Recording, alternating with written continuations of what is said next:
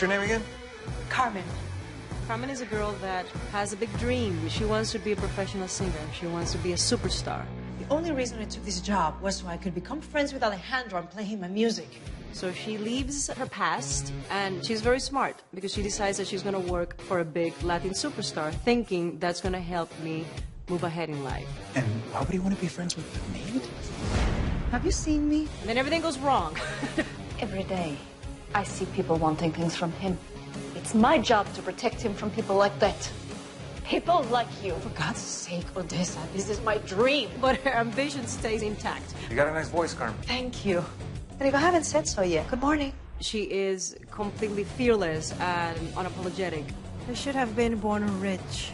We're right there with you, mija. No, it's different for me.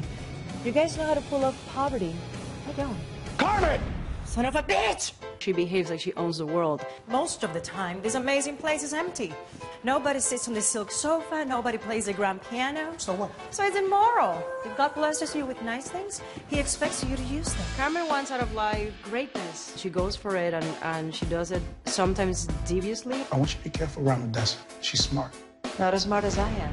I think what makes Carmen confident, one is I think that's who she is by nature. And I think she needs to overcompensate by just being overly secure of who she is. Can you dance? Honey, I'm Puerto Rican. Of course I can dance. I think she doesn't come from a bad place. And even if she acts out, she has the heart to say, I apologize. I want to say thank you, for what you did for me. We truly believe that we have something really special. What's wrong?